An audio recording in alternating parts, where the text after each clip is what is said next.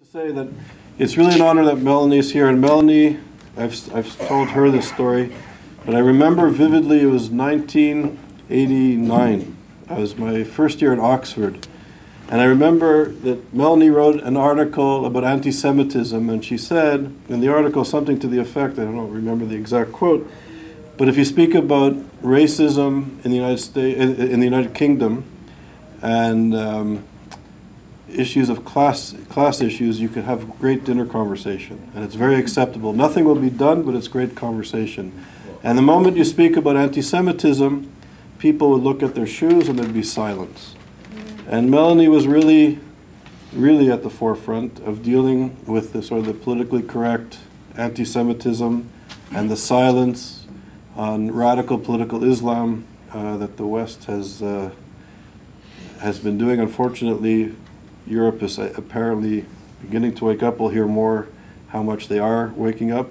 But it's also interesting how just Friday, I believe it was, that Hollande and Obama, the two administrations, the delegations were meeting, and the press were there.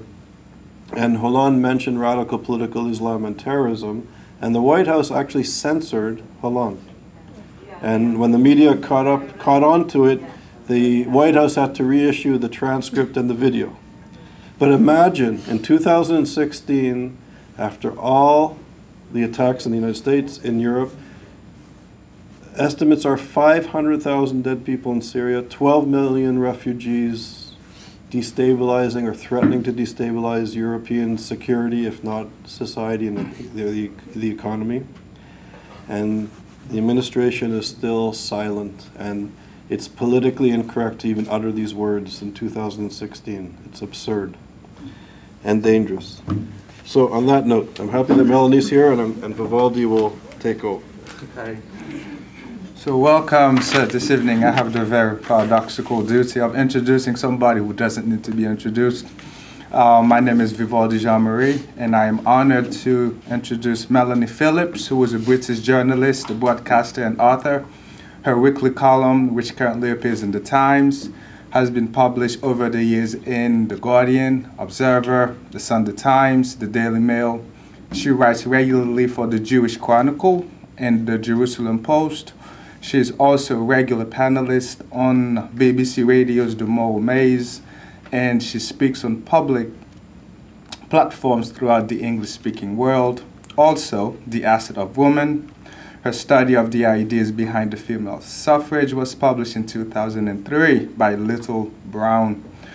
Her best-selling book, Londonistan, about the British establishment's capitulation to Islamist aggression, was published in 2006 by Encounter, New York, which she followed in 2010 with The World Turned Upside Down, The Global Battle Over God, Truth and Power, with a foreword by David Mamet and also published by Encounter. So let's look forward to a very stimulating presentation, and welcome Melanie Phillips to ISGAP. Welcome. Thank you. Thank you. Hello everybody. It's a pleasure to be here, and thank you so much for providing weather to make me feel completely at home.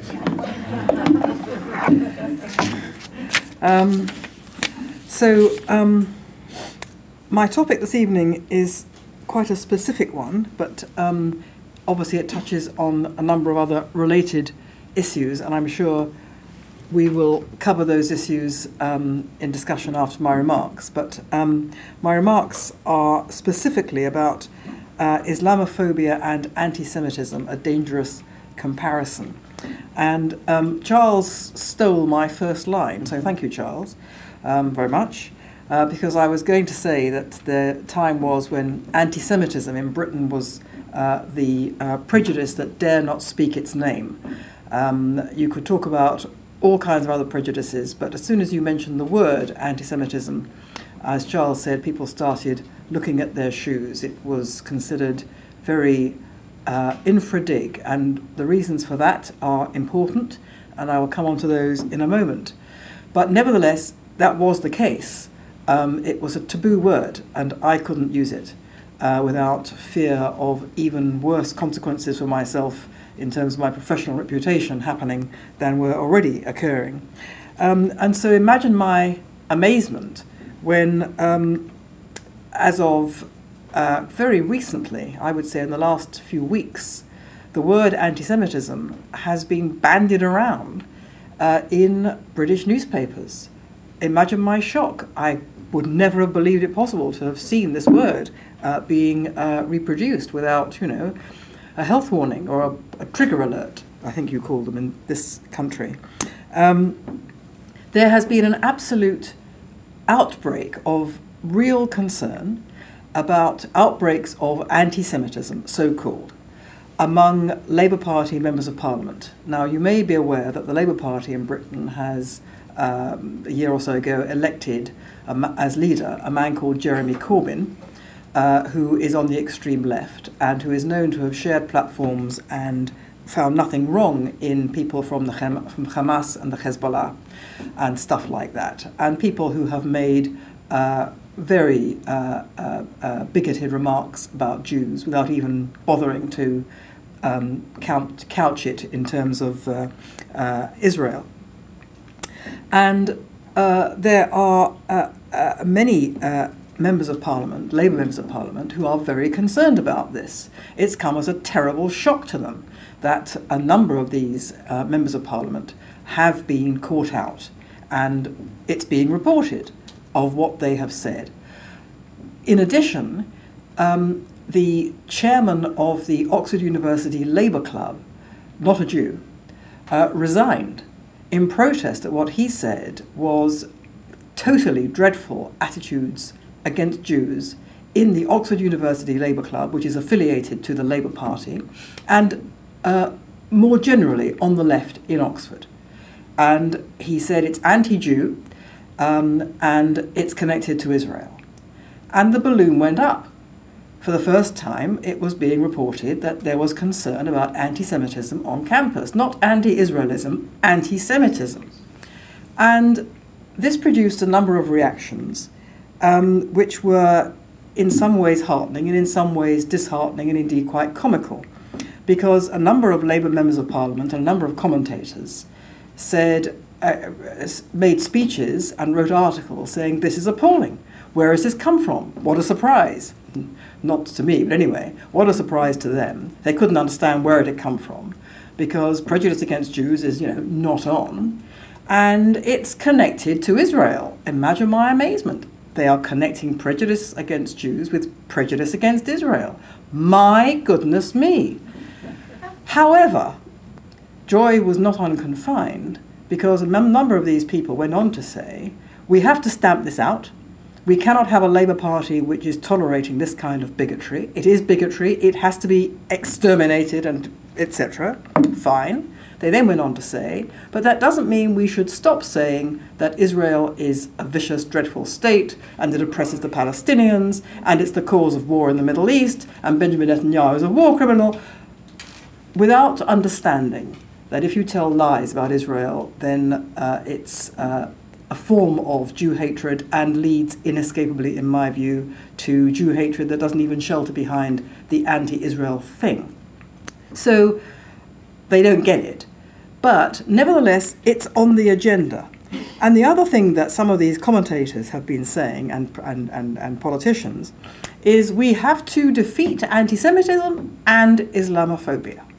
In other words, there is an equation.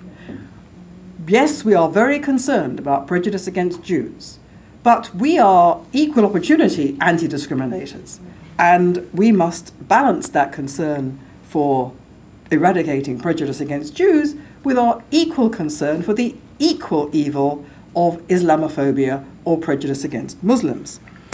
So, in my view, this equation, this equality, this identicality is very wrong.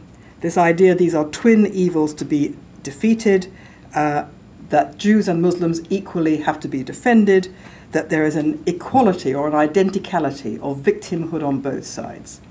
Now, I think this is very wrong on many counts. And in order to get into why it's wrong, I think we have to understand why anti-Semitism, the word anti-Semitism, was unsayable in Britain for so long. The cardinal premise of progressive opinion in Britain is what's called equality. But by that, what is meant is really what I would call identicality. That is to say, you have an absolute belief that there is an absolute equality in terms, or identicality in terms of lifestyle, culture, and victimhood. So you can't say that one culture is better than any other, regardless of what people are doing. You can't say that one lifestyle is better than any other, regardless of what people are doing in that lifestyle. And you can't say that anyone who claims they are a victim is anything other than that thing. They are victims, equally. And all victims are equal, and that they're all equally victims of something or another. Except for anti-Semitism. The Jews were not victims. The Jews were not victims. Why was that? Well, partly because it was the link with Israel. You say this is anti-Semitism, I say you are sanitizing Israel's misdeeds by waving the shroud of the Holocaust. This was the standard response. When anyone said there is a problem with the treatment of Israel, it is uniquely, it is a unique treatment and it is a form of Jew hatred, the answer was you are waving the shroud of the Holocaust to sanitize the crimes of Israel. So anti-Semitism was unsayable partly because of the Israel thing, but that wasn't all. I think that anti-Semitism was unsayable for two other reasons. First of all, Jews are not considered a minority. Now, this is a little bit silly, to put it mildly. There are 60 to 65 million people in Britain. There are 280,000 identifying Jews, but they're not a minority because, as we all know, the Jews control everything, don't they, in the West? They control finance, they control the media, they control the law, they're everywhere. So they're not a minority. Because the dominant narrative is that to be a minority or to be a victim, it's not enough to be numerically a minority. That doesn't count anymore. You have to have no power. And Jews have power.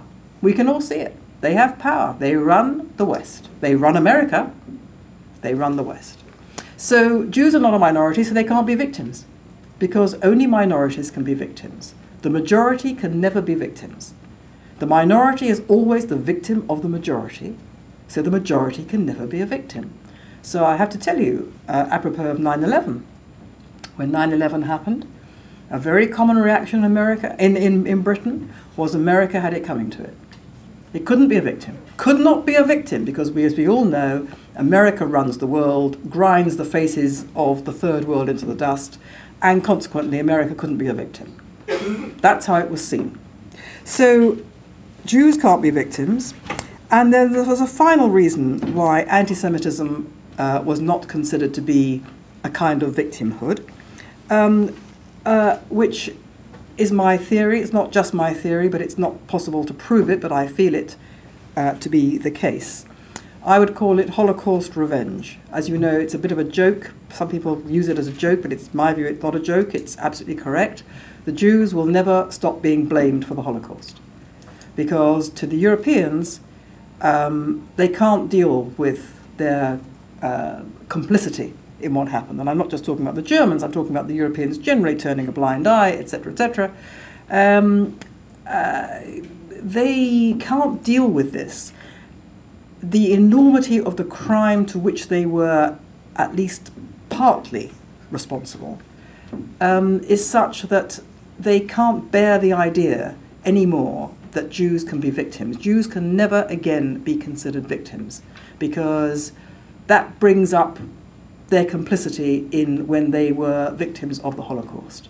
So in order to kind of mask that or get over the pain of that, Jews can't be victims. Then they're free of that guilt.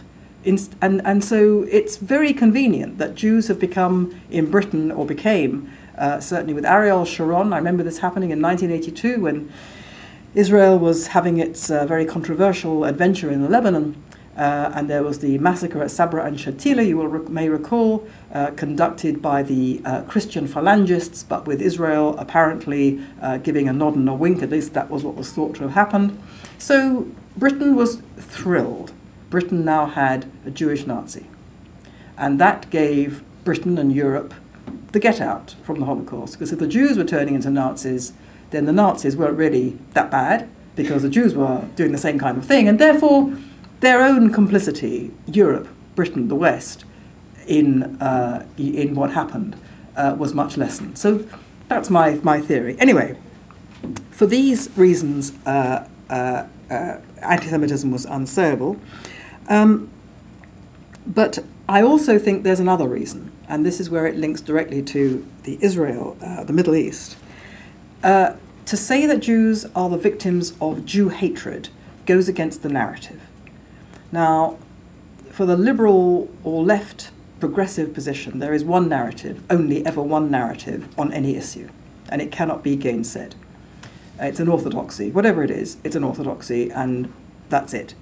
So the narrative is that in the Middle East, the Palestinians are victims. They have to be victims. Why? They're the Third World. The Third World are axiomatically victims, and they are people whose own story is that they were driven out. And as far as the British are concerned, they have no idea whether that was true or not, but they believe it on face value. And they also believe on face value the idea that the Palestinian Muslims were in Israel since time immemorial.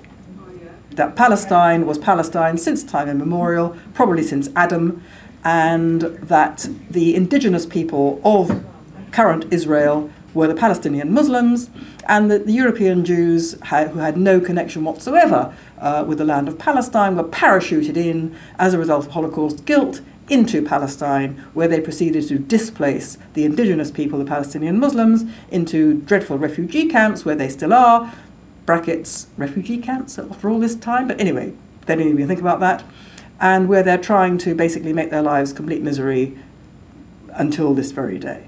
So that's the sort of prevailing narrative. The Palestinians are Muslims. So therefore, you cannot have Jewish victims. The Palestinians are victims. You cannot have Jewish victims. You cannot have Israelis who are victims, because the Israelis are the people who are victimizing the Palestinians.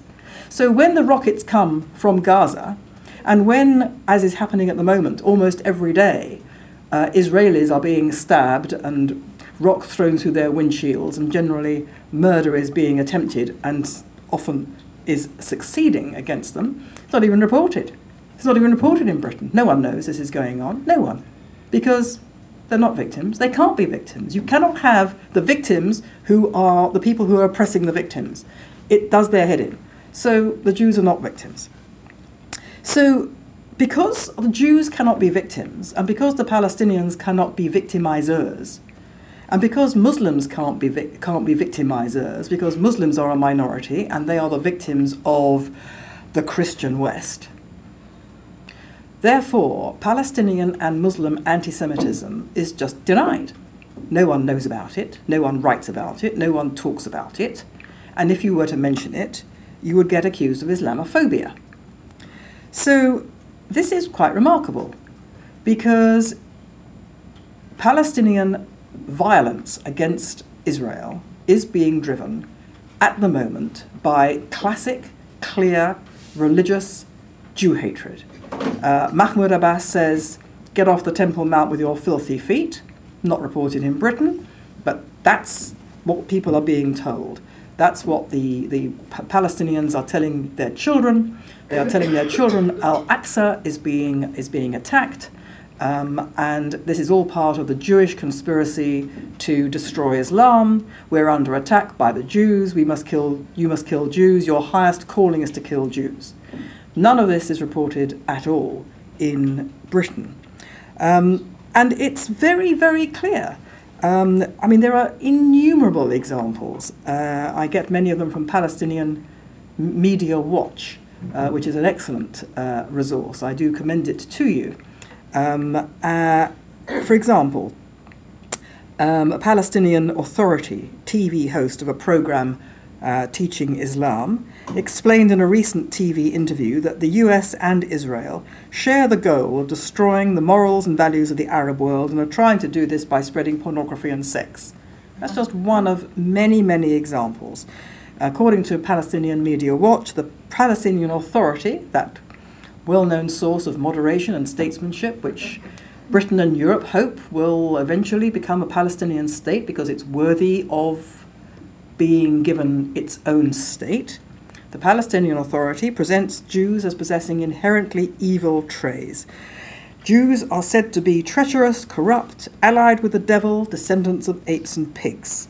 In 2015, Mahmoud Abbas's advisor on Islam and the head of the Palestinian Authority's Sharia courts taught on Palestinian Authority TV that Jews throughout history have represented falsehood, evil, the devils and their supporters, the Satans and their supporters. Accordingly, the conflict between Israel and the Palestinians, in the view of this gentleman, was a conflict of Allah's project versus Satan's project. Amazing to report, nothing about the settlements. It's Allah versus Satan, and Satan is the Jews. A more classic example of anti-Semitism, Jew hatred, cannot be imagined. The official PA Daily published an op-ed saying Jews are thirsty for blood to please their God against the Gentiles and crave pockets full of money. These Jewish attributes and traditions are presented as the unchangeable nature of Jews. The PA regularly claims that the Jews were forced out of Europe in the past because of the threat that their evil nature posed to the Europeans.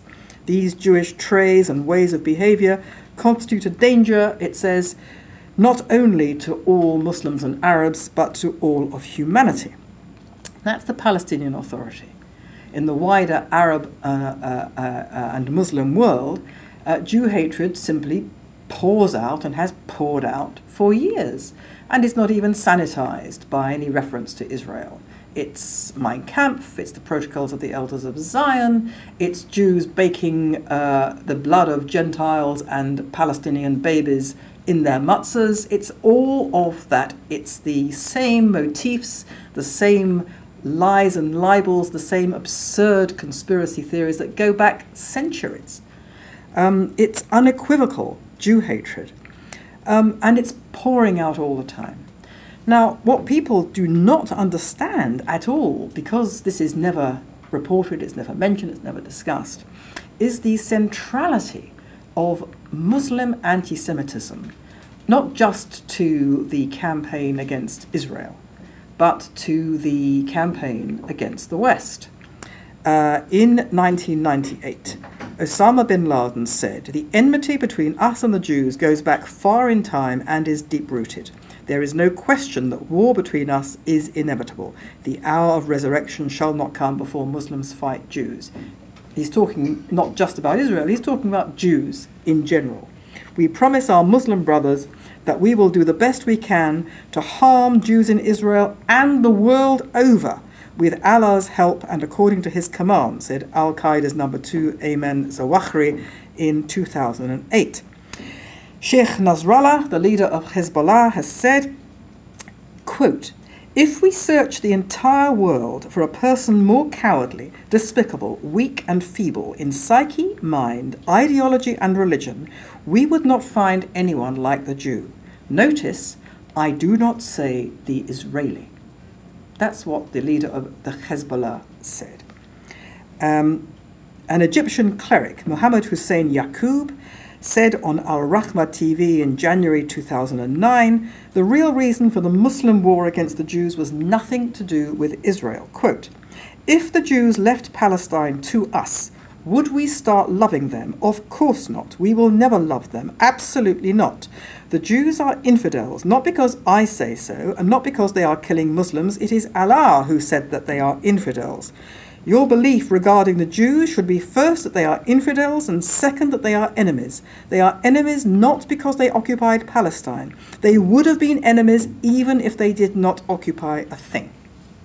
Now, there are innumerable references in the Quran and the Hadith to the enmity of Islam against the Jews. I won't bore you with all the references, but there are many of them. Now, the point is this, that It's not simply the Jews as Jews, and it's not simply the Jews of Israel. It's the idea that the Jews stand behind the West. The Jews stand behind modernity. The fight that Islam has with the West is a defensive fight, actually.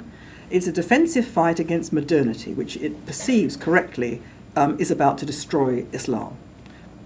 In large measure, I think, because of the appeal to women of modernity. But anyway, it sees modernity as the threat, and the Jews are behind modernity. You can see that from the Hamas Charter, which, apart from its stuff about getting rid of Israel, quite comically, if it wasn't so awful, says the Jews are behind the whole of modernity.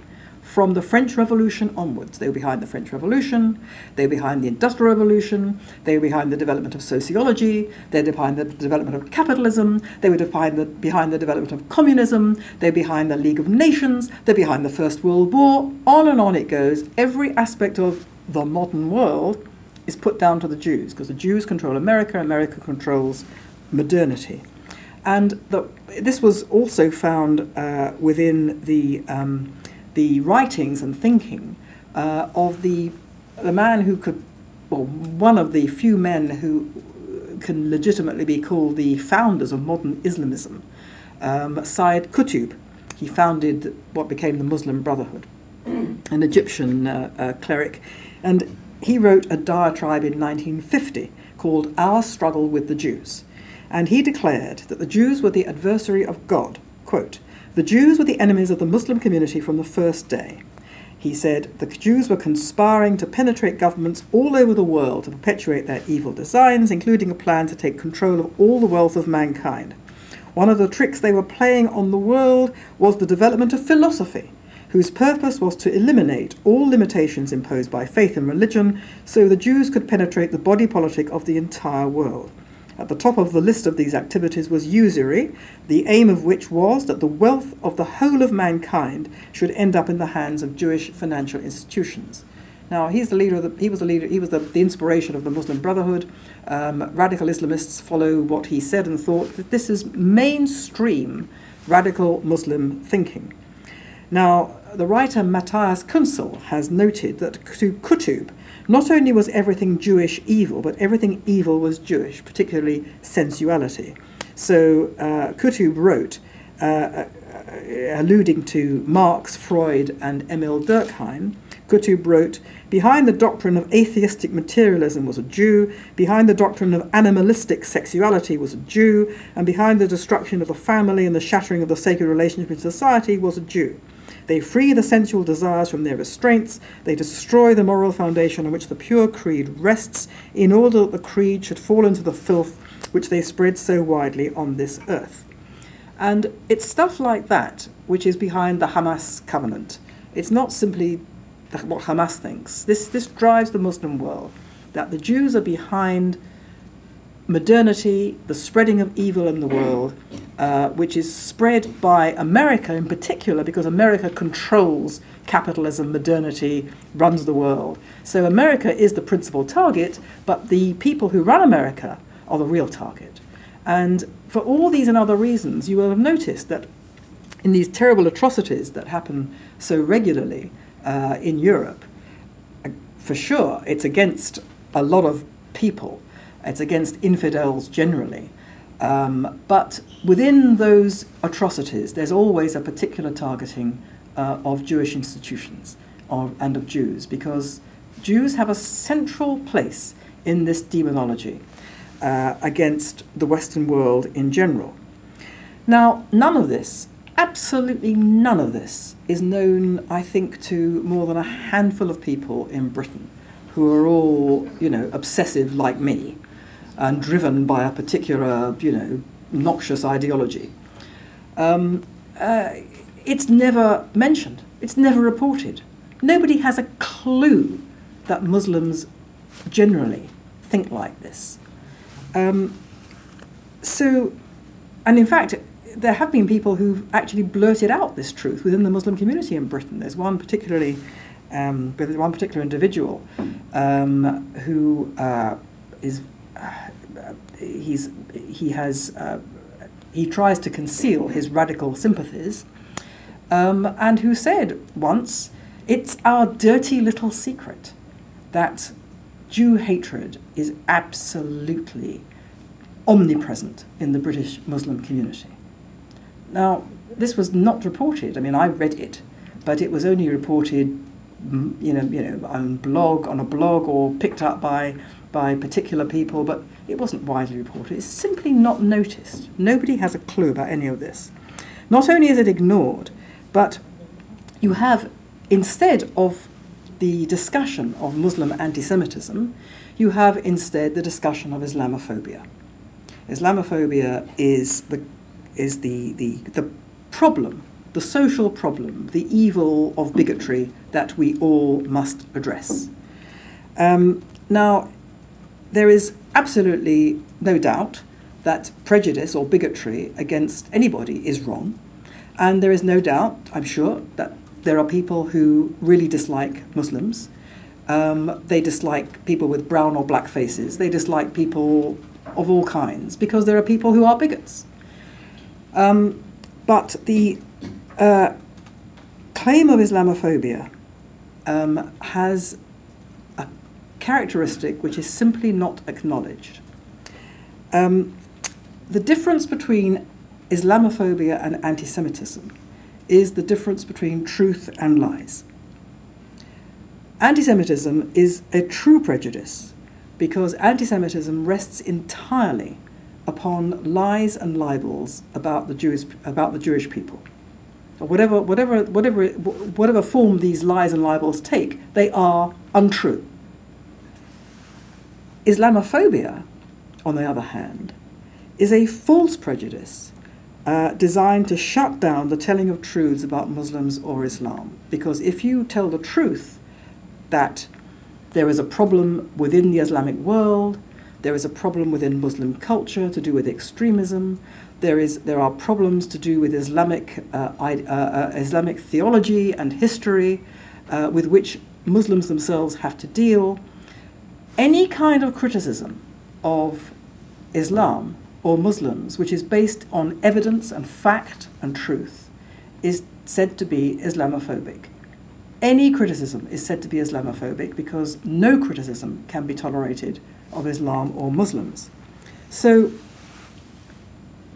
Islamophobia is the accusation which shuts down legitimate debate, not just about Muslim anti-Semitism, but about all the problems to do with the Islamic world, which we need to know and we need to discuss, and the Islamic world needs to discuss them as well and do something about them.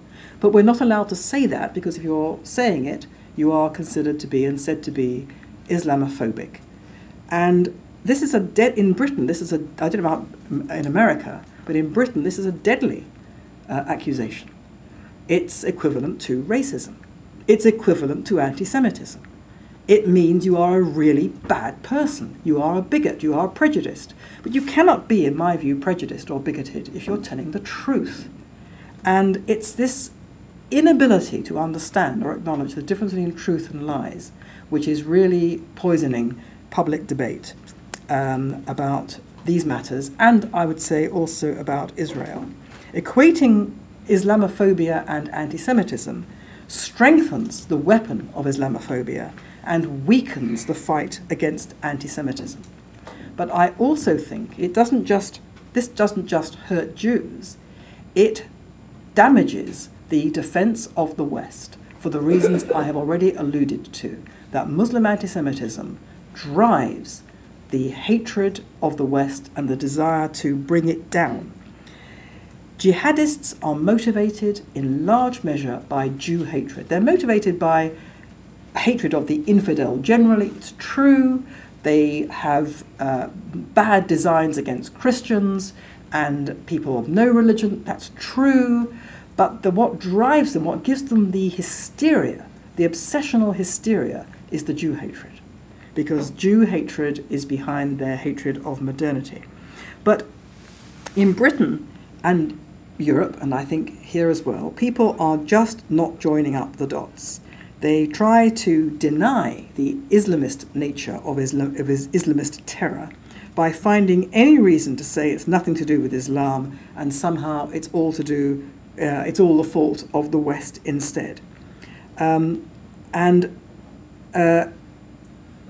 The attacks on Jews, both in the diaspora and in Israel, is, of course, one of the biggest clues that it cannot be the fault of the West, that there is something else going on here. It is hatred of Jews which is driving the attacks on Jews, which is why the attacks on Jews are so inconvenient, because they get in the way of the narrative. The narrative is, we all know, the reason why there's no peace in the world is the Israeli settlements. This theory is taking a bit of a bashing at the moment when the television news is full of Syria and Islamic State. But anyway, you get the general idea.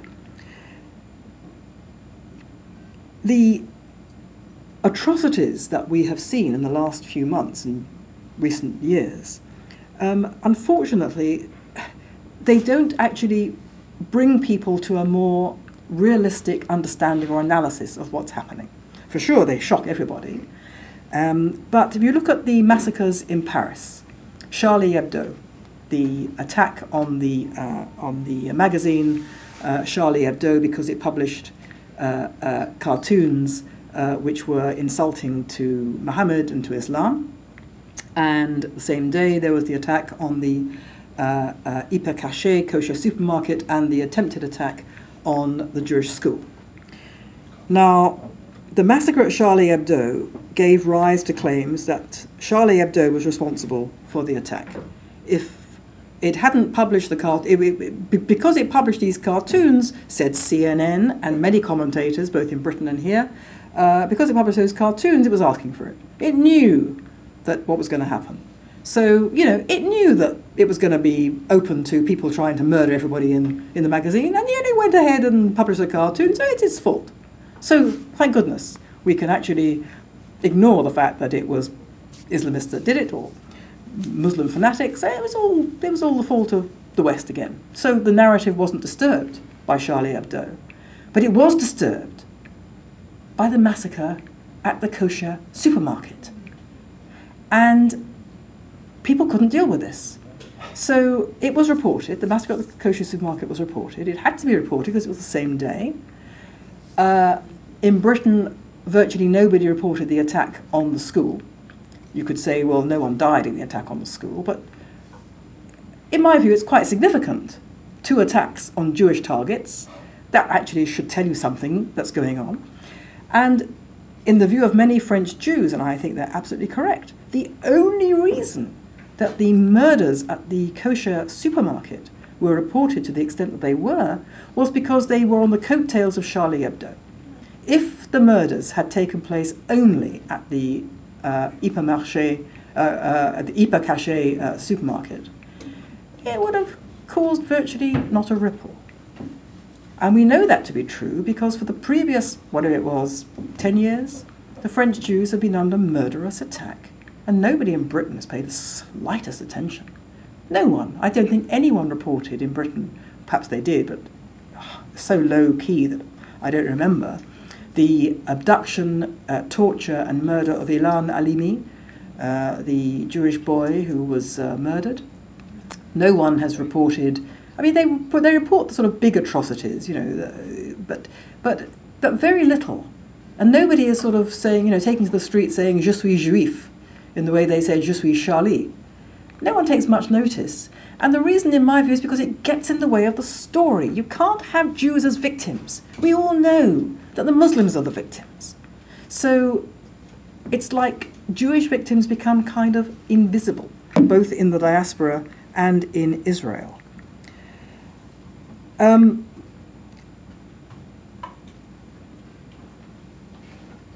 Now, as I was saying, I don't think this is simply a threat to Jews. It's the principal driver of the Islamist onslaught against the West.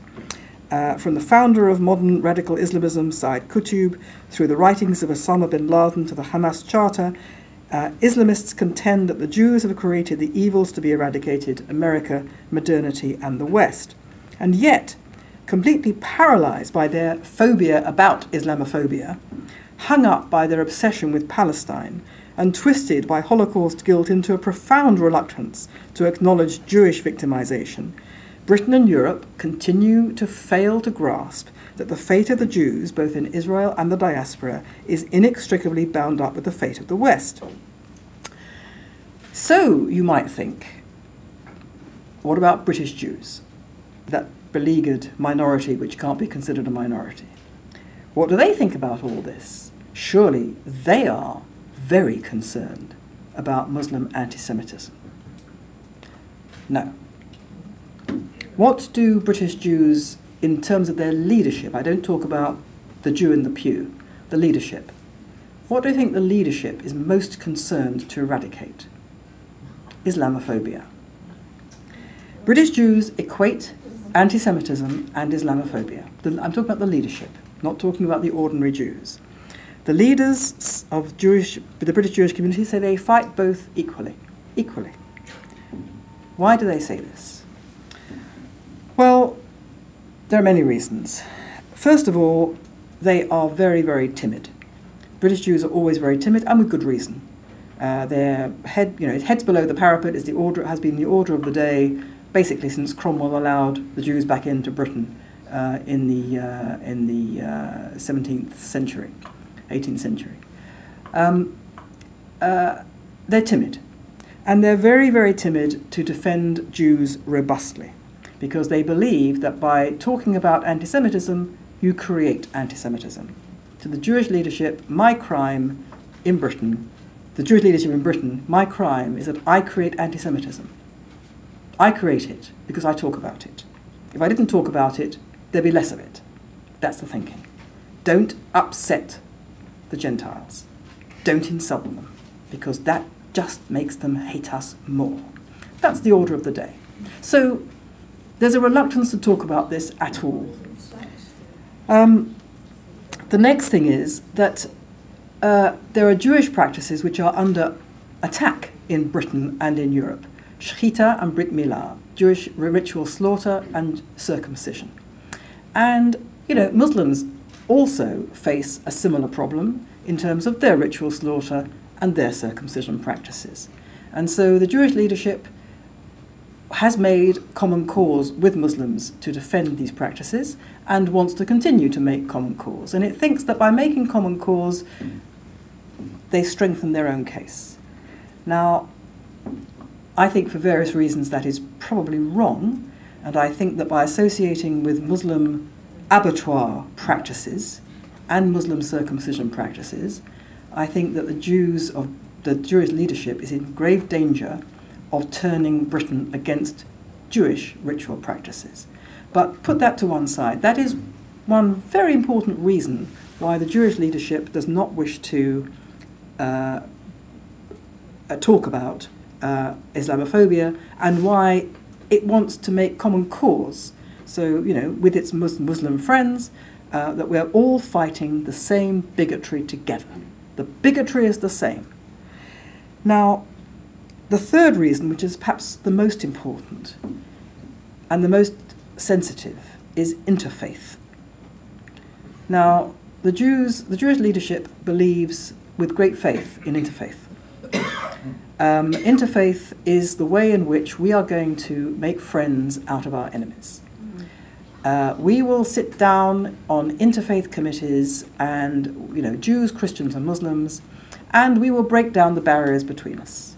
We will find common ground on which we can agree, where we can share things, we can find things that we think about each other that are wrong, and we will persuade, as Jews, we will persuade the Muslims that the things they've been taught since whenever about the Jews are wrong, because they will see that they're wrong because we'll tell them, and they can see that we're nice people, and we extend the hand of friendship, and so on, so on, so on. So this is a terrible mistake, because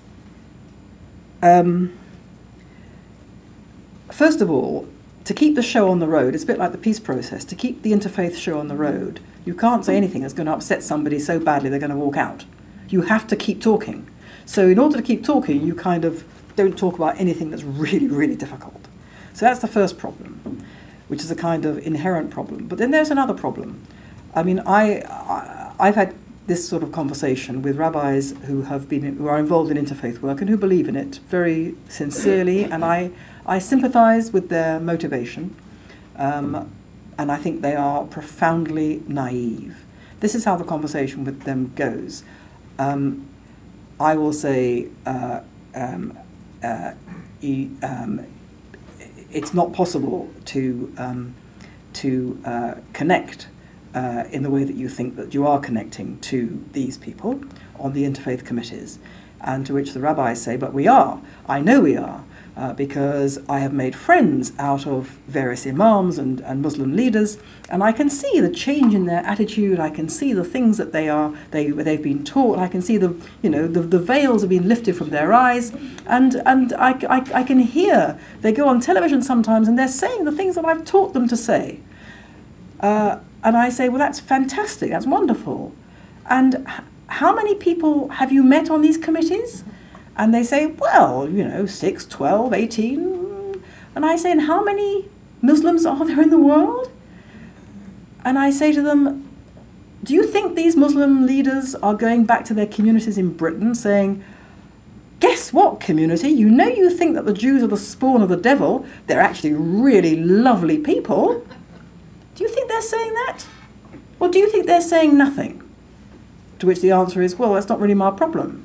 Our whole thing is to make common cause and to find common interests. And I say, but don't you realise where they're coming from theologically? And this is the real key. They say the whole point of interfaith is that we don't get into theology at all, because we couldn't. We start from the premise on interfaith committees that I believe in this kind of stuff and he believes in that kind of stuff, and I'm not going to try and convert him and he's not going to try and convert me. We'll leave that to one side because we'll never agree. And instead we're going to concentrate on the stuff where we can agree. That's fantastic, isn't it? Heartwarming. And very sensible from a certain premise, which is that you're all on the same page, rationally speaking, that you're dealing with rational people who want to make common ground because they are prepared to meet you somewhere in the middle. But if you're dealing with a culture and a religion which starts on the premise that you are literally the devil's agents, there's not much room for the common ground. And the people who think there is are being used as patsies. They are being played for suckers. And that's exactly what the Jewish religious leaders and lay leaders who are in all this interfaith stuff are doing. But it drives everything before it. You can't speak against interfaith because then you become a really bad person, because then you're into promoting conflict instead of dialogue, and who wants to do that? So you can see how, from a false premise, you have an infrastructure which has been set up in the Jewish community leadership in Britain, and for all I know it's the same here, I just don't know about here, which not only doesn't confront these terrible issues, but actually act as a kind of sanitizing mechanism for the prejudice and bigotry in the Muslim world to continue with a kind of official stamp of approval. Look, I have Jewish friends. How dangerous is this? It's lethal. So this is why in Britain we have, the equation of anti-Semitism and Islamophobia. This is why our chief rabbi, Ephraim Mervis,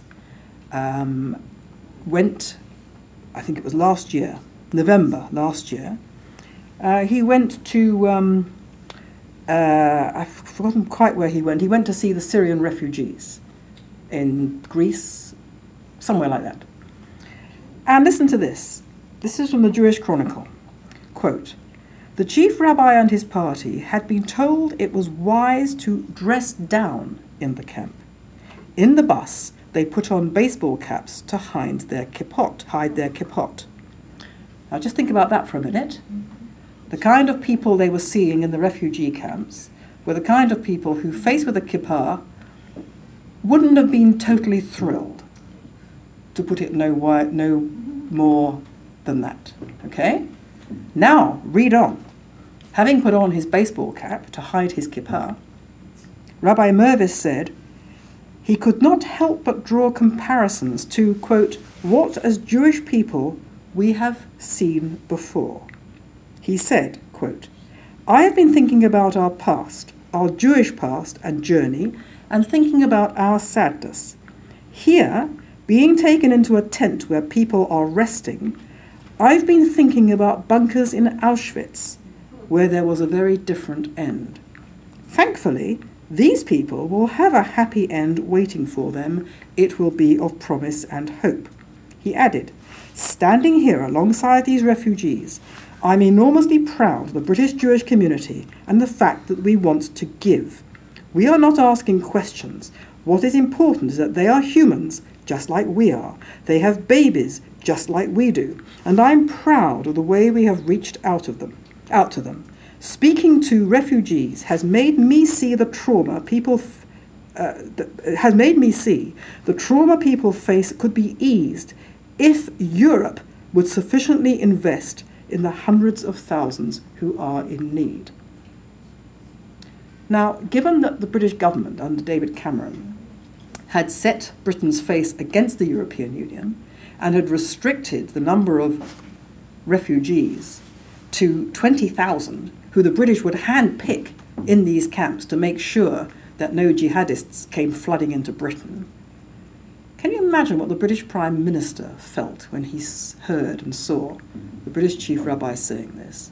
I am told that the British government finds the position of the British Jewish community leadership at present in respect of Islamic radicalization coming in through, Islamic radicalization in general, distinctly unhelpful.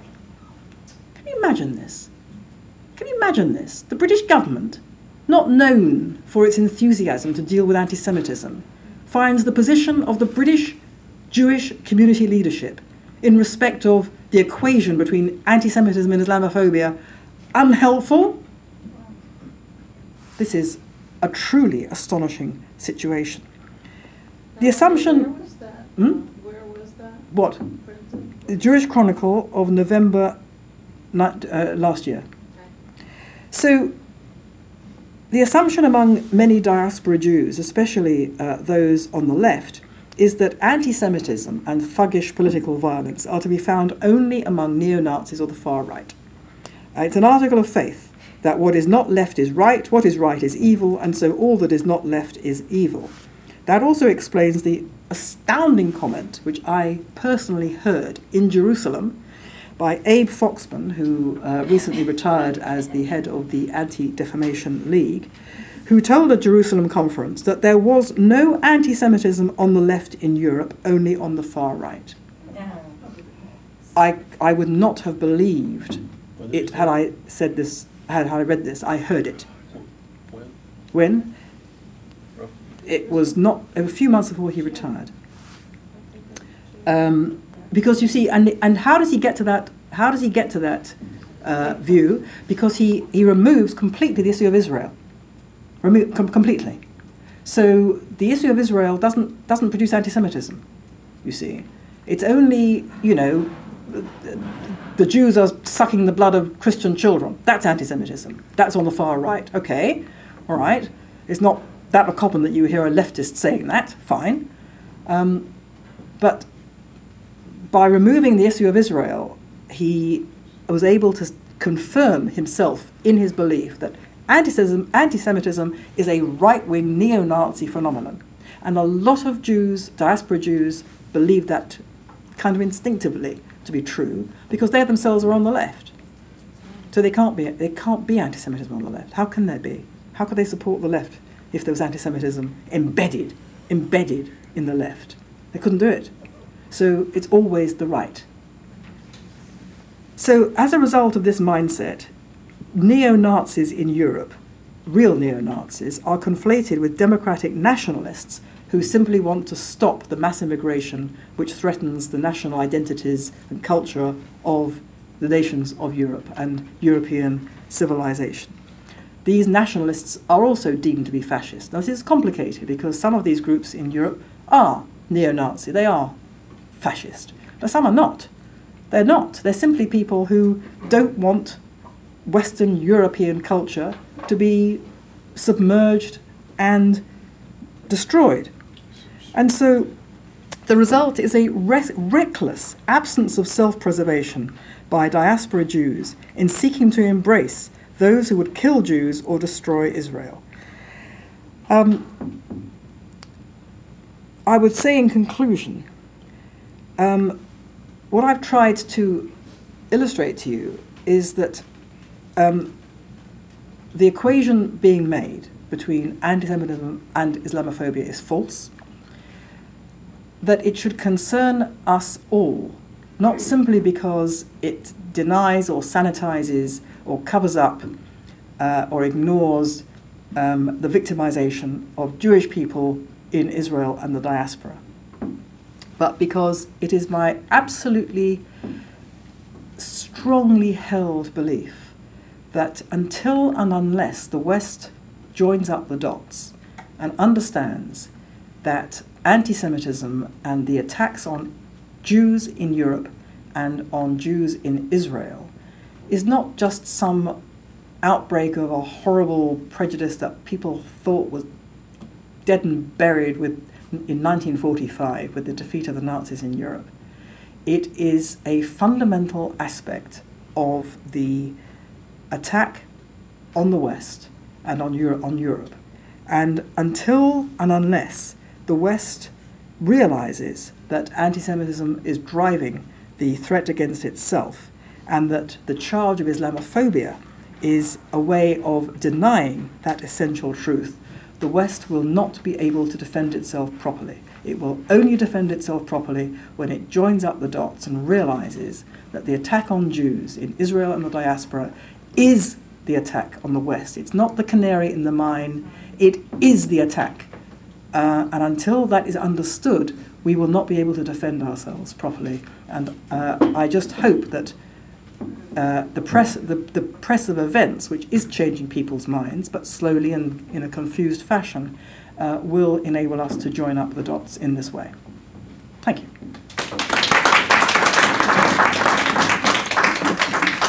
Do you wish to take a quick break before Q&A? Or No, I'm happy to just proceed. Okay, so it's officially Q&A.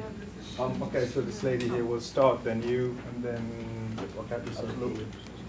Melanie, just for some clarification, by the way, I have a question, but Abe Foxman left the ADL, and he's been replaced with someone who, in some ways, is even worse, someone who had worked for Obama. Yes, and yes, and Greenblatt. And also, it was interesting when you mentioned the attack at Hyper Cache, and our own president, when he referred to it, he did not say Jews, he said some folks in a deli.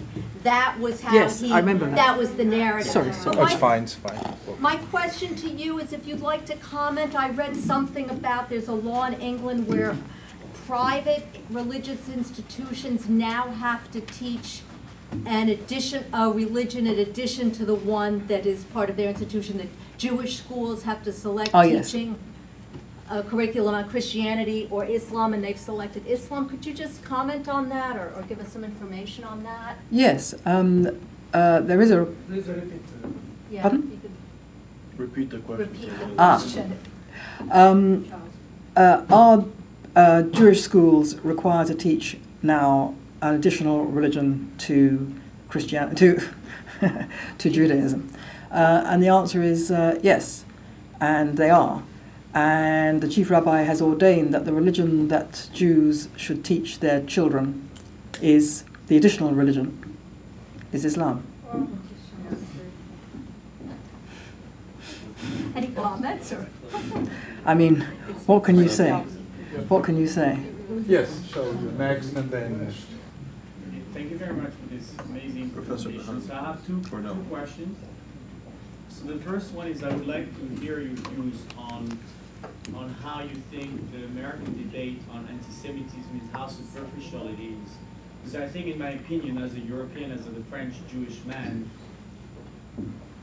Europeans, and especially the French, have come to a realization, which is, as you said, anti-Semitism is an attack on the West, and in a very, sadly, in a very perverse way, what happened in Paris on November 13th, the French realized, 10 years ago, my French colleagues in government say, oh, like we don't feel really concerned, and they didn't say that, but that's what I felt, and they were sort of in denial because they didn't see it coming. And where I'm not sure I agree is that I don't think they really did not care. I think it's just a natural human reaction to be in denial because they don't want to realize that we're on the same boat and they're being attacked right now.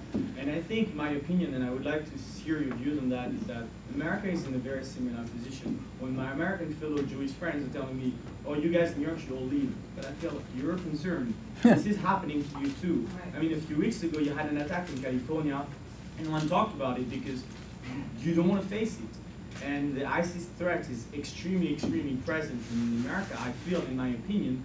And sadly, a lot of American Jews are very concerned with AIPAC, anti-Zionism, like, oh, legitimating anti-Semitism is something new. No, it's not something new. Before it was the Jews hated the Christian hated the Jews because we killed Jesus, because, as you said, we created capitalism, because we also helped the development of communism.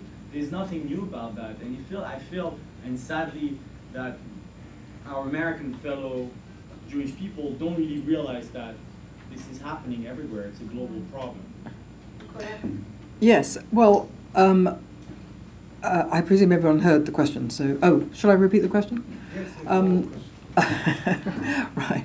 The question is whether America is sufficiently alert to Muslim anti-Semitism, because it doesn't seem to be alert at all. And I would say that my view of America is, first of all, partial and limited, because I've not studied it in detail.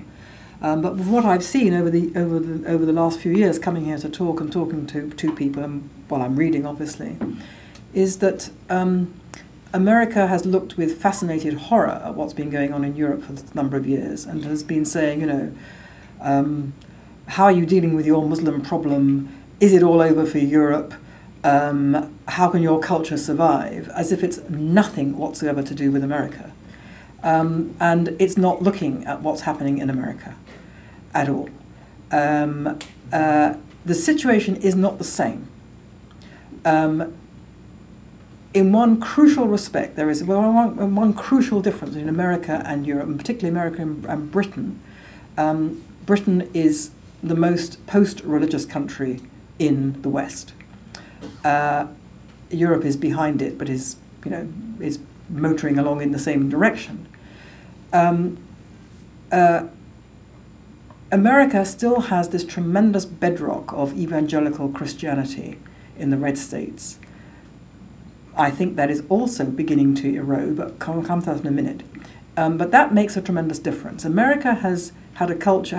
America is the site of culture war.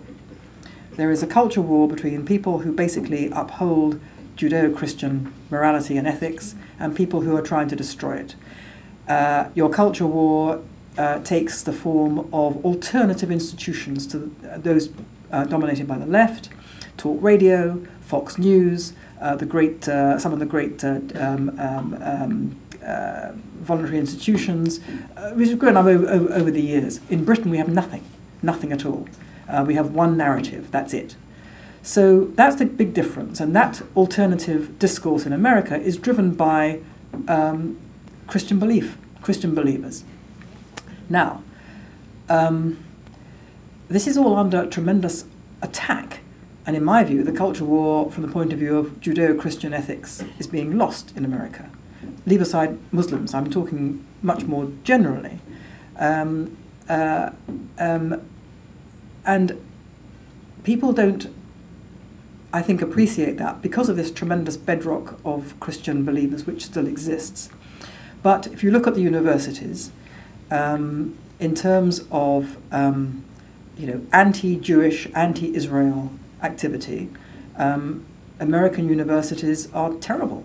I mean, Britain's universities are dreadful. American universities are as bad, if not much worse.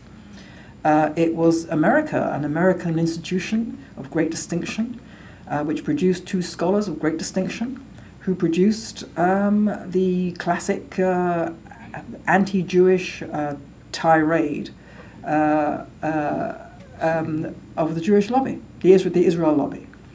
That didn't come out of Europe; it came out of America. Daniel Pipes has often said to me in the past that there are a lot of physical attacks going on in America which are Muslim. They are Islamist, but they're not reported as such. So Americans, by and large, have no idea about the growing number of these attacks because they're not big enough, and because, for all the reasons that we know, they're not described in those terms. But even if you put that to one side,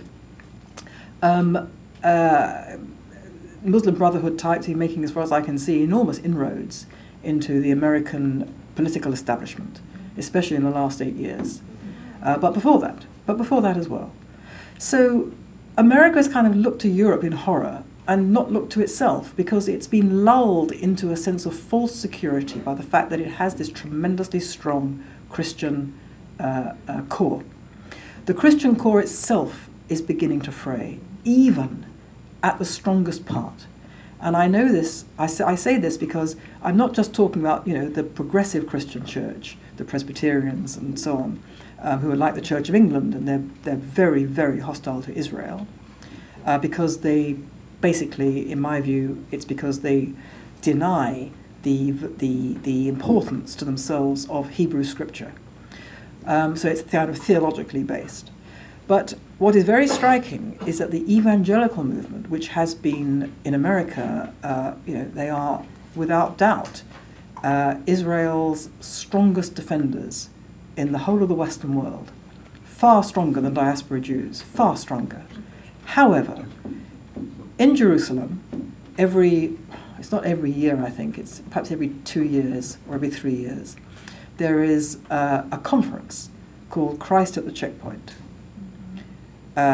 Christ at the Checkpoint teaches that Jesus was a Palestinian, and the Palestinians are Jesus, and the Palestinians are being crucified by the Jews all over again. The people who come to Christ at the Checkpoint are overwhelmingly young American evangelical Christians. Now, this is a sociological phenomenon, I believe, without wishing to make what is clearly a complex situation over simple. It's been explained to me that this is peer group pressure on young evangelical Christians means that they are horrified and ashamed by their parents. Their parents are widely regarded in the media, in intellectual life in America, as knuckle-dragging troglodytes, as we can see from the fact they all oppose gay marriage. Right? That's become the kind of signature issue, and these young kids are horrified. They're embarrassed. They're embarrassed to be associated with this. They're Christian. They don't want to basically depart completely. How wonderful is it, therefore, that Jesus was a Palestinian? Because now they can support Jesus and support the Palestinians, and they can also support gay marriage because it's got nothing to do with that. So they become believing Christians, believing that Jesus was a Palestinian and that the Israelis are crucifying Jesus. And that's the way in. That's the inroad that's being made there, and that's within the bedrock center of evangelical Christianity in America. So I wouldn't exaggerate that. I wouldn't exaggerate the numbers. If you go, I'm sure, to the southern states, it's still, very, very strong for Israel and for the Jews as the holy people who are, and all of that. But it's even there, it's beginning to fray. So it's a long way round of saying that I think what lies behind your question is correct. I think America, for the reasons I've outlined, is behind Britain and Europe in this terrible trajectory. But it's coming along nicely behind us in the same direction, which is something that Americans have yet to wake up to at all. Charles? Thank you for your presentation. I have many questions, but I'll only ask a few. Thanks. I appreciate your insights. Louder, please. the question, I guess, will be repeated, but so the question I have, can you speak of the origins of the term Islamophobia? Because Matthias Kunzel and others have written that it was actually created by the Iranian revolutionary regime as a way to, as you said, to silence criticism of Islamist thinking. And can you also comment on the fact that the P5+1 has, through this agreement over nuclear arms, have in a sense transferred over $150 billion to a regime that owes its intellectual heritage to the Sunni Muslim Brotherhood. That's where Ayatollah Khomeini got his inspiration about his perceptions of Jews and incorporating anti-Semitism into the regime's ideology. Can you comment on the impact that this money will have on supporting terrorism, but I think also supporting anti-Semitism globally? Okay. Do I know about the origins of Islamophobia coming from Iran? And will the money being freed up to go to the Iranian regime fuel further Jew hatred? The discourse, the ideology. What? Yep. Yeah. I don't know about the origins of Islamophobia. I had no idea. I hadn't read what Matthias Kunzel had said about that. He may well be right. What I do know is that Islamophobia is, like all these phobias, imputes insanity to people who hold this view. So if you criticize Muslims, you're basically mad. A phobia is an irrational fear. It's not a prejudice. It's a fear. It's a form of mental derangement. So anybody who criticizes Islam is mentally deranged. That's the sting of it. And it's a way of, for that reason, it's a way of shutting down debate. It may well have been the Iranians, I just don't know. Will the money that has come out of this ill-begotten, misbegotten Iranian deal fund further terror and, I suppose what you're saying is the promotion of the ideology that helps fuel the terror? For sure. I mean, that's... In some ways, I mean, I don't pretend to know in great detail the machinations of the Iranian regime, but I just sort of wonder a bit this whole sort of attempt by them to get this deal through, given that you can basically get nuclear weapons off the shelf from people in Pakistan or wherever it is, and the North Koreans. It always seemed to me that, quite apart from the honor of the regime in making their own weapons, okay, I take that point, but it always seemed to me that their sort of principal objective was the money, because their own economy is a basket case, and they need money to fuel their terrible designs, to pay for the legions of terror-producing persons around the world and export them around the world. And the ideology is something that no one thinks about, because, I mean, people know about Sunnis, and they know about, radical imams in Britain, and radical mosques. And the radical mosques are all Sunni, aren't they? Well, actually, not. But nobody even thinks about, possibly there are Shia mosques that are a problem. No one. But I'm told they are there in great number, and they're there in Europe, and they're there for a reason. They're waiting. They're sleepers. They're sleeper cells. And they are planted all around Europe. They're Shia sleeper cells. They don't have to do anything, because the Sunnis are doing it all for them. But given a signal, they would be activated. So clearly, this requires money. And it seems to me that one of the most pernicious parts of this deal is the fact that this money is now being released. I had a surreal conversation with somebody high up in the foreign policy establishment in Britain. And I said, how can you have done this? You've released all this money. to people who are going to now to export terror around the world to an enormously higher degree. And he said, no, that's not what's going to happen. It's all tied up already in debts to the Chinese. And I said, excuse me? He said, they won't see a penny. This is the view of the Foreign Office in Britain. They won't see a penny. Yes. Yes. Oh, okay. I have two questions. One, when I think of the BBC as an American, I think of Sherlock and Luther and a really bad Palestinian propaganda quotes news channel. But what I wanted to ask you is, what about freedom of the press? I mean, I'm used to America where I can go on Facebook or YouTube or any place and find all the information that would say that it's not available or that most Britons don't have access to.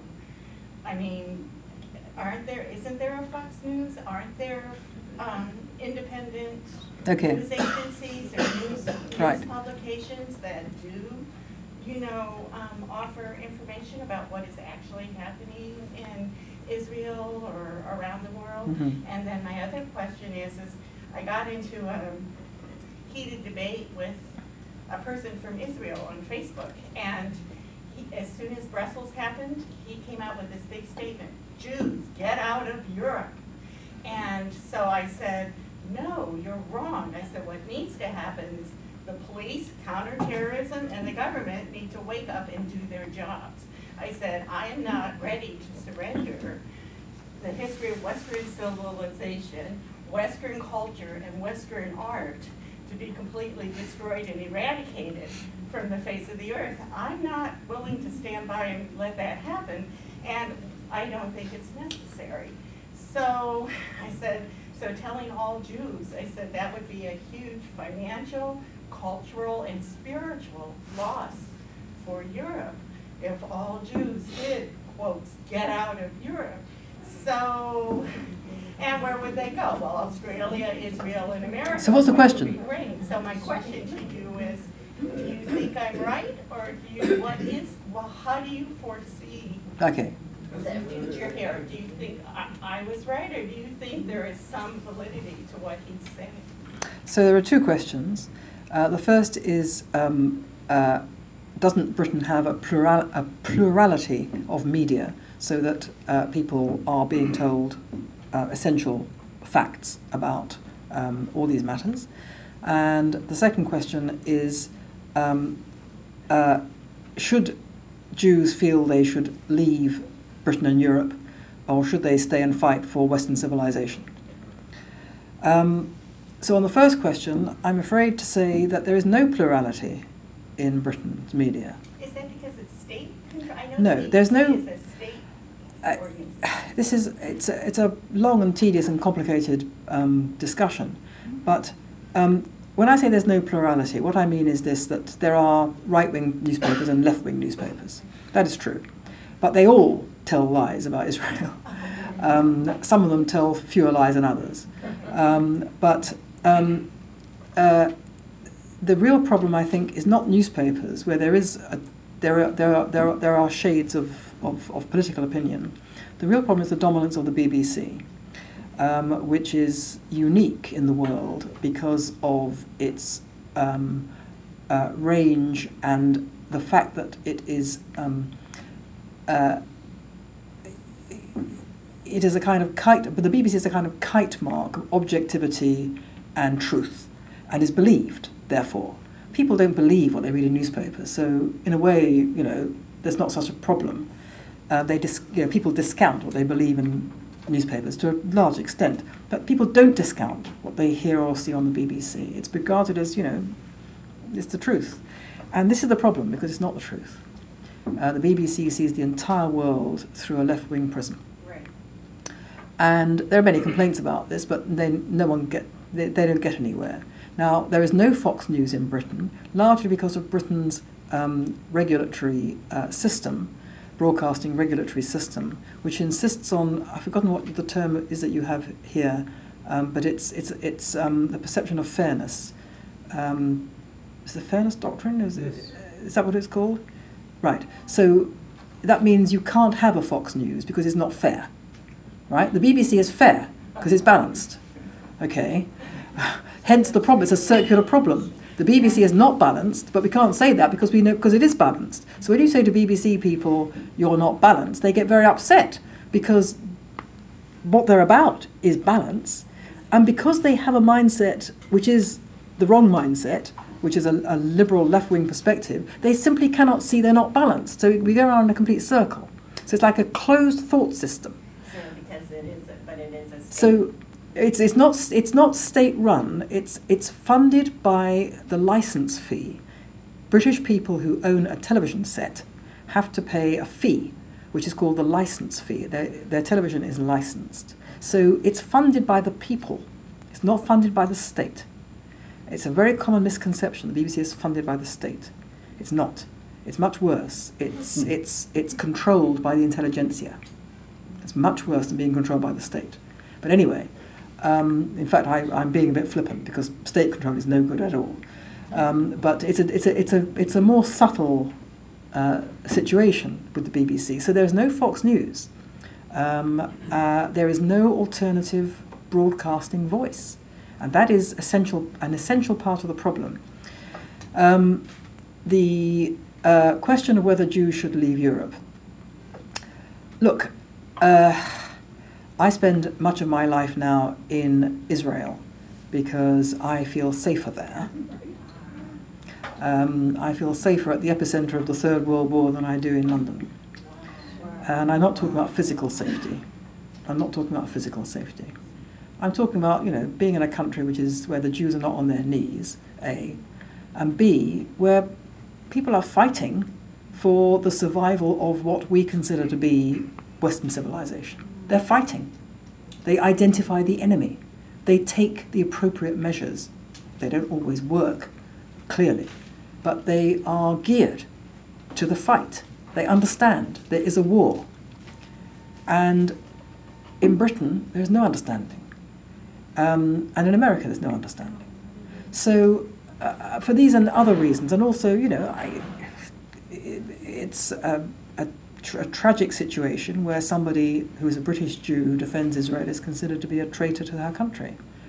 I can't have that. So there's a complicated set of reasons.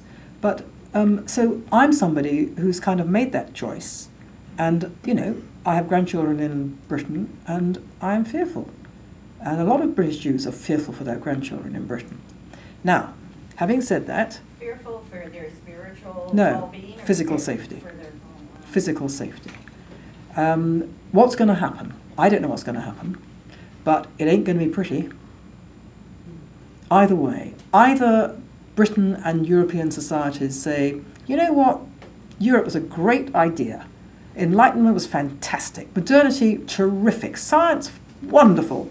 Shame it's all over. And just get on and buckle down. It's possible.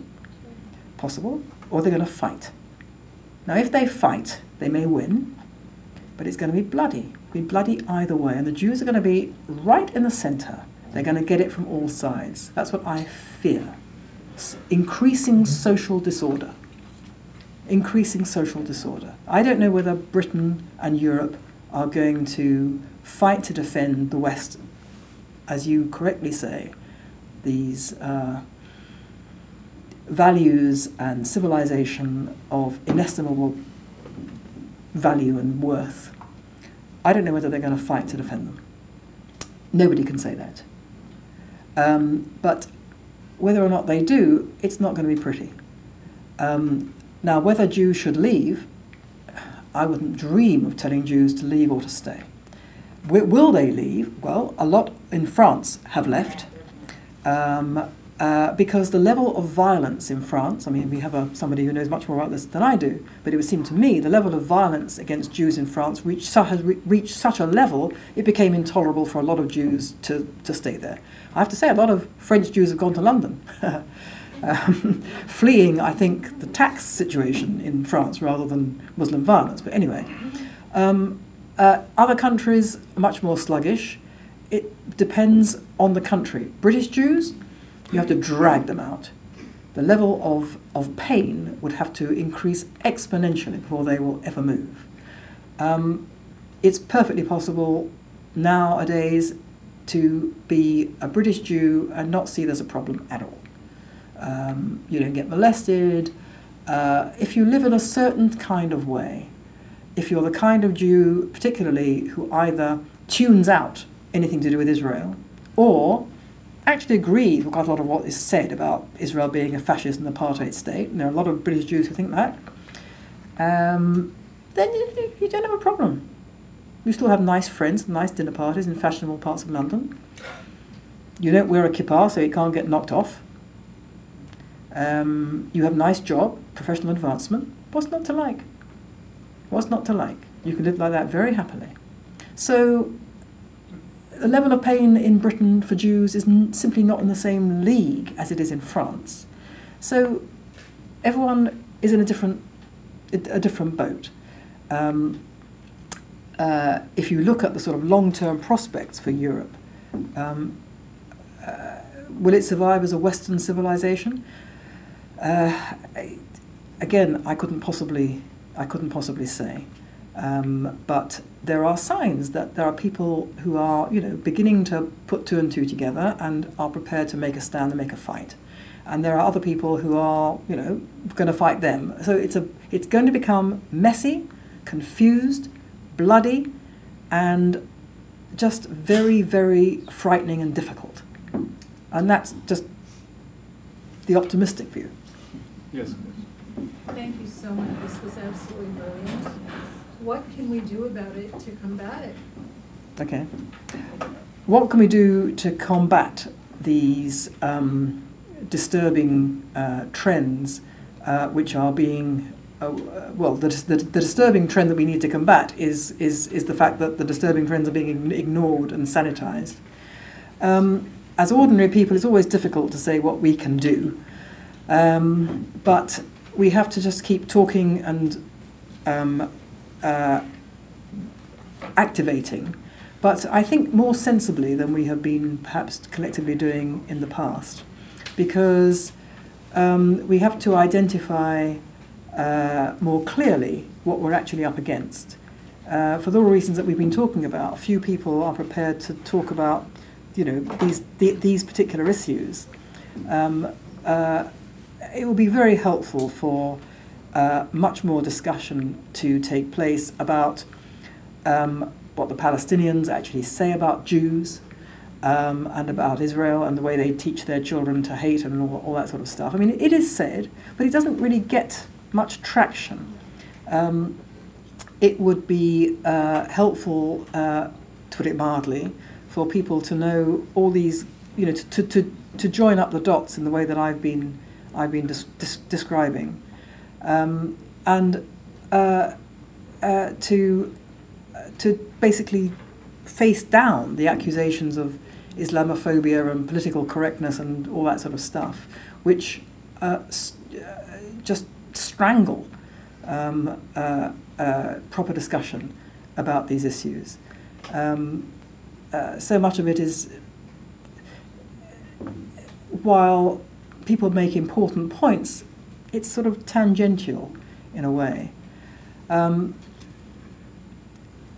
Much depends also on, I don't wish to be personal, but the role of America is really crucial.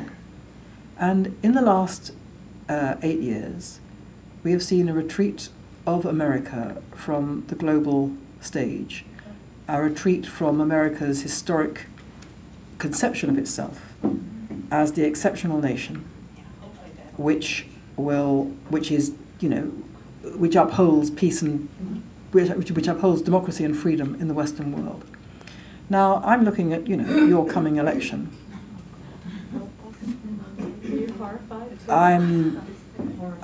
What can one say? What can one say? We're at a pivotal moment for the world. America is desperately needed. What's desperately needed is for America to recover its sense of that mission. If America elects a president who sees that, then a lot of things will change for the better. A lot of things will change for the better. But I don't know. I mean, you know about this much better than I am. I'm looking at it from a long way away, and I'm just wondering. I'm wondering whether at the end of the presidential process, we're going to have a president. You're going to have a president who will do that. So I don't wish to throw the question back at America, but you say, what can we do? Elect a president who gets it. Yes. I have 2 points. First, I did a study of Christianity. There's a specific theological issue regarding Christian support of Israel. There are Christians who are called dispensationalists, and there are those who follow what's called covenant theology. Now, covenant theology has always been anti-Israel because it doesn't believe the Jews have a right to a state. It's the dispensationalists who do, and they're the ones who are the evangelicals so far. The problem is that all the schools now in America, like Bob Jones and all the other schools that where train the dispensationalist preachers, are now being changed into covenant schools. All the younger teachers and all the younger students. So in about 20 years or so, the evangelical support just won't be there. And you can see it now in the whole theological shift. That's number one. The second thing I wanted to say is, in addition to everything you said about why people don't like to talk about anti-Semitism, I think there's a further reason, which is people don't even know what anti-Semitism is. They see it as a sort of like the Jewish version of racism, and it's not. It has different features to it. And I've rarely found Jews who actually understand. And without making a whole speech myself, I just want to recommend Daniel Goldhagen's new book, The Devil That Never Dies, because he makes the point that anti-Semitism really is about the idea that Jews are evil. Once you understand that one concept, everything else falls into place. So, for example, why is anti-Zionism anti-Semitic? Because it's fundamentally a fear of Jewish power. And once you get that idea, see, all these racial ideas are all about power. And so Islamophobia is about supporting Islamic power, and anti-Zionism is about the fear of Jewish power. So, it's like the idea that, okay, we can tolerate Jews as long as they don't have any power. So that's why they think they're not being anti-Semitic. But it's their idea that Jewish power is a danger and an evil and a darkness, that's why they're against it. Okay, so there are 2 points here. One is that there is a very worrying development in Christian theological teaching here in America, in that the dispensationalists' view of Christianity is being replaced by the covenantal view. And the dispensationalists are basically pro-Israel, and the covenantal view is basically anti-Israel. And that the covenantal view is now taking over, so that young theologians are going to become much more anti-Israel, and the evangelical base for Israel support will disappear. And the second point was the unique nature of anti-Semitism is not understood. It's regarded as simply a Jewish prejudice, but people don't understand that the essence of anti-Semitism is the view of Jewish power and that the Jews are evil. I entirely agree with both of those points. I mean, I'm not aware of the specific issue of American theological colleges, but I can believe that to be the case. I don't quite understand why the dispensationalist view is being eclipsed by the covenantal view. I don't really understand why the evangelicals have split in that way. In Britain, this split was first noticed just a few years ago, and it was considered by people who were concerned about the state of the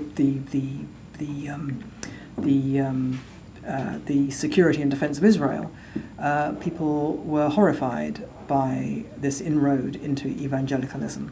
I agree it's an extremely worrying problem, but I think that more generally, Christianity quite clearly has a problem in that Christianity is being eclipsed by secularism. And I think this is obviously a very complicated discussion, which we don't have time to go into, but I've heard people who are Christian Zionists who still remain Christian Zionists, say something which I believe to be true, that without Judaism, Christianity is meaningless. And because Christianity, where the Christian church has repudiated its Jewish roots, it's dying, which is why the Church of England is dying. And unless and until Christianity reconnects itself to its Jewish roots, it will die. And I believe that to be true. When I talk about joining up the dots, that's some of the dots that have got to be joined up. But the Christian church has got to understand once again that it is nothing without the Hebrew Bible and its Jewish roots. And if it rediscovers its Jewish roots, then Europe will be saved. If it doesn't, it won't. So the two are connected. The second point about anti-Semitism, I think, is absolutely correct. Anti-Semitism is considered to be a prejudice like any other. It's just the Jewish prejudice. That's why it's equated with Islamophobia. Leave aside the difficulties with Islamophobia as a concept. Anti-Jewish feeling is like anti-Islamic feeling, is like anti-Hindu feeling, is like anti-black feeling. No, it's not. No, it's not. That's not to say for a moment that bigotry in general is bad. It's always bad. But it's not just bigotry. It is a particular view. It has unique characteristics of the Jews as a cosmic evil. Indeed, a cosmic evil like a supernatural evil. It is a view of the Jew as the devil. And that view is held even by secular people who don't believe in God or the devil at all. But they nevertheless invest Jews with this kind of cosmic, demonic characteristic. And that is the characteristic of classic Jew hatred down through the centuries. And it is, by an amazing coincidence, the characteristic of anti-Israel feeling. That Israel is held to be responsible for the fact that there is no peace in the world. Benjamin Netanyahu, for whom I hold no brief whatsoever, is a demonic figure. He alone is responsible for the fact that there is no peace in the Middle East. And this is insane. It's completely insane. So how does one explain this derangement? It is a unique derangement. I'm not aware of any other prejudice, however bad a bigotry and prejudice is, that is deranged in this way. And it is unique to the Jews. And it's unique to the prejudice against Israel. And by an amazing coincidence, they happen to be exactly the same characteristic. So I agree with you. I'm not quite sure where that gets us. But it's important, in my view, as I'm sure it is in yours, that we understand what we're up against in terms of the nature of people denying what there is, what is out there, in order that we can ever confront it. Nina? Yep. Oh. I just was thinking about all the things you said, and I was thinking about the moderate Muslims. There are 1.6 billion Muslims, 20%, I think, of our world is comprised of Muslims. Do you not feel that if there were a portion of the moderate Muslims who would take a stand, not necessarily against anti-Semitism, however, against their own, the jihadists, if they finally took a stand and say, hey, you're killing us too. They're killing their own. They don't care who they kill. They want to kill everybody. It's not just about anti-Semitism, although that's a great part, and it is the root cause. I agree with that. But so I don't know if this is really a question or just if you agree with what I'm saying, that if the moderate Muslims took a stand, it would help.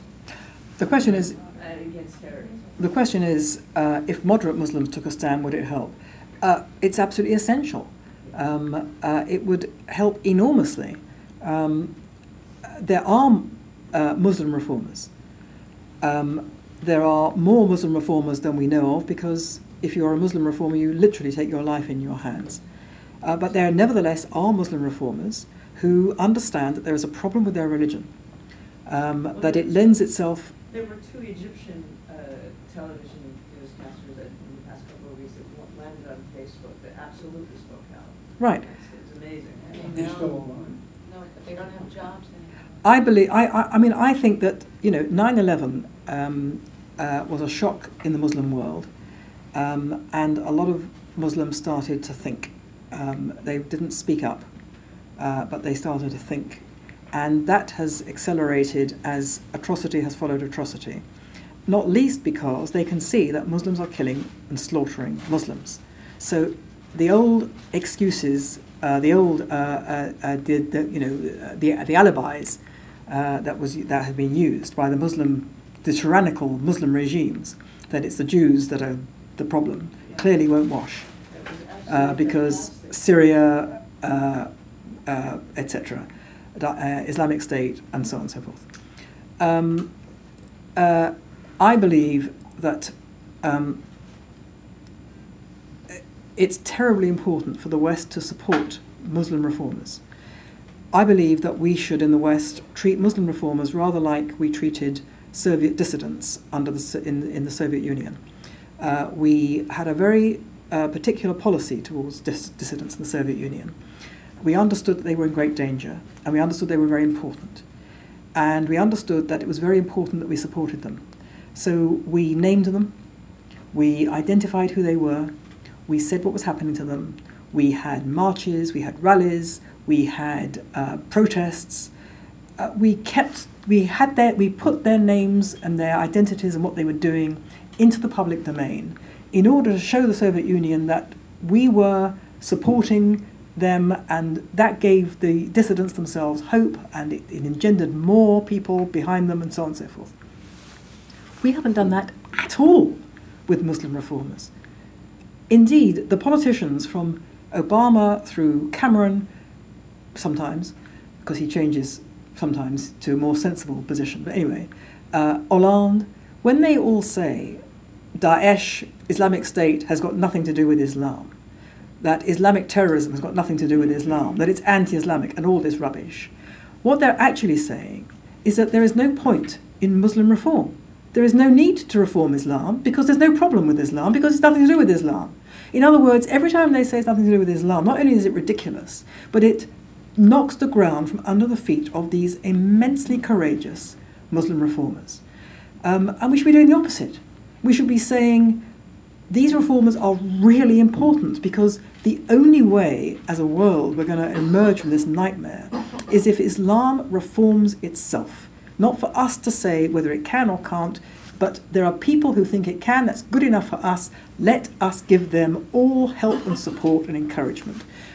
We should be saying that. Why don't we say that? Because that would be to admit there is something wrong with the religion. And we, for all the reasons that we've been talking about this evening, our leaders are not prepared to say that. And so our leaders are consigning these immensely brave Muslim reformers to virtual insignificance.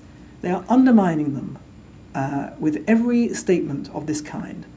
And I think this is really wicked stuff, because I don't know whether it's possible to reform Islam. I have no idea. But I do think that if we were all sitting here in, I don't know, the 13th or 14th century, we would all be saying, you know, this Christianity is really, you know, just appalling. And there is no way theologically it can ever get any better. But it did. It reformed itself. Who would have thought it? I don't know whether Islam can reform itself, but there are certainly Muslims who do think that, and we should be giving them every support.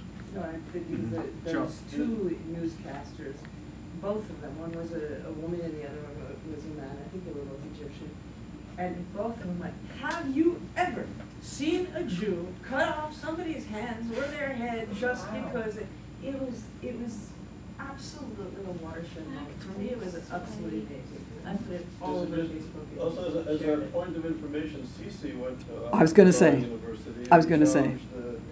say, President Sisi went to Al-Azhar, which is, you know, the nearest thing that Islam has to a kind of theological college, Al-Azhar University, and to an audience of imams with stony faces and folded arms. He said the religion has to reform itself. We cannot have a situation where 1.6 billion Muslims wish to murder the rest of the world. We have to reform. In Britain, that speech is unknown, not reported. Not reported. Mr. Sidi. Thank you. Melanie, this past Shabbat at the Spanish-Portuguese synagogue, your chief rabbi, Mervis, attended a luncheon, and he was supposed to speak about the future of European Jewry. But instead, he spoke about how Europe needs to open its arms to the refugees and how it's our obligation to welcome the refugees to Europe. So I wanted to say that your talk tonight is right on point, and I want to have another comment and like to hear what you have to say about it. Right now, off Broadway, there's a play, and since you're in New York, you may want to see it. Nathan the Wise is set in Jerusalem between the end of the Third Crusade, 1192, and the death of the great Sultan Saladin, 1193, period. Just prior to this time, a Palestinian geographer named Muqaddasi described Jerusalem as the most beautiful city. So I Googled Muqaddasi, and nowhere does it say he's Palestinian. It's 1192. It refers to him as an Arabic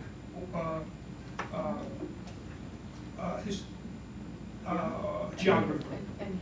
And did he actually think that Jerusalem, with the sewage running down the street in 1192, was beautiful? This is so he wasn't. He obviously. So this is right on point as to what you're saying. And I brought the brochure for you in case you do have time while you're in New York to see the play. Thank you. And it was about, the wind-up is how all the religions are basically, as you mentioned, some kind of equal somehow. Okay. I'm not sure whether that requires an answer. But I take your point. Thank you. So, Miss, you have the final question. You've been waiting patiently. Yes. Thank you. Thank you. First of all, thank you for blowing the whistle on this more than a decade ago. You changed and opened a lot of doors to a lot of minds, so I'm personally grateful for that. We consistently deal with these issues in the same way that Harry Potter dealt with he who can't be named. We don't use the language, and facts do not sway real Jew hatred. I mean, it doesn't matter what you throw at them. So when you take a step back, you're speaking to people constantly. Is there anything that can be said to sway people who won't be swayed? Are we destined to be this outside, this outcast? Because I had my own experiences at Princeton that I'll share with you privately, not. Yeah. Given the nature of Jew hatred, is there anything that can be done to persuade people who subscribe to it that they shouldn't?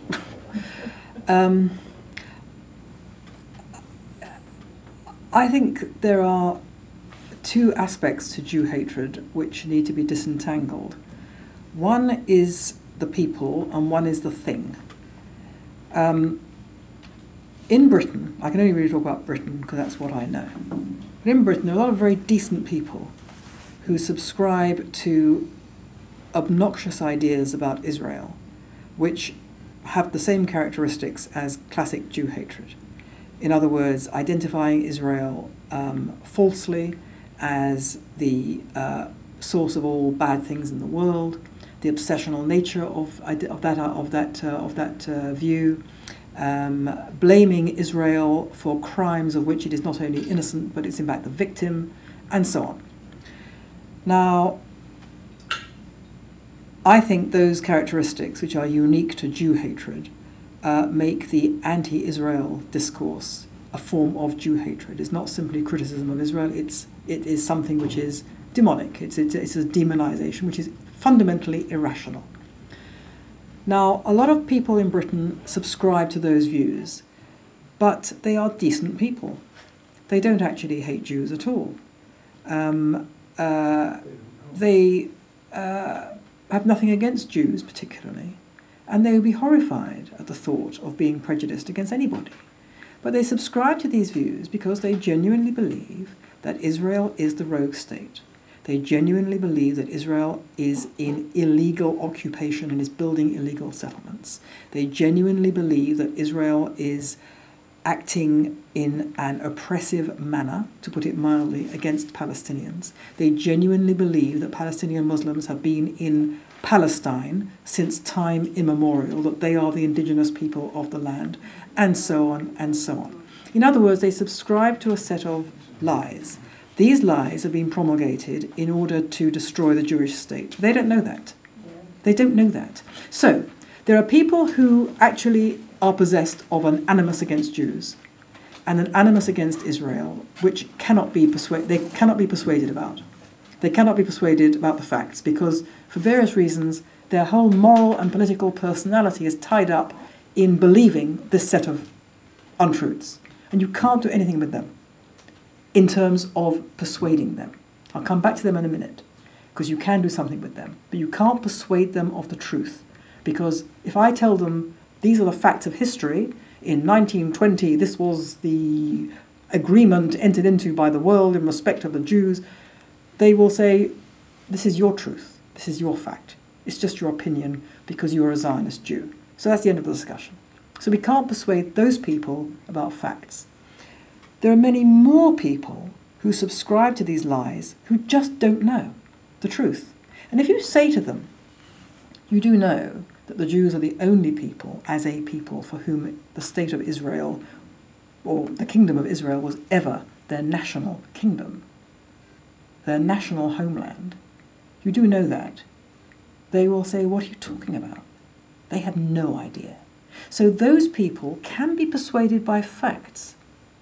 They just don't know them. Now, the people who can't be persuaded by facts, there is another set of weapons that can be used against them. One has to understand that those people, who I would call, for the sake of brevity, the left-wing intelligentsia, are apparently motivated by a concern for the oppressed of the world, of whom the Palestinians are axiomatically members. But they're not. They're not concerned about the fate of the Palestinians at all. The fact that the Palestinians are being murdered and jailed and oppressed in great number by other Palestinians doesn't concern them in the slightest. They're not concerned about Palestinians. They're concerned that they are seen to be concerned about Palestinians, because what drives this kind of person is narcissism. It is the image that they have to others, that they present to others and to themselves as people who are concerned about the fate of the oppressed, people who are compassionate, people who are nice, people who are devoid of prejudice, people who wish only for good. That's their view of themselves, and that's where they are vulnerable. Because what you have to do with them is to hold their feet to the fire. You have to basically show them and the world that they subscribe to the very things that they hate. So they are racists. They believe in ethnic cleansing.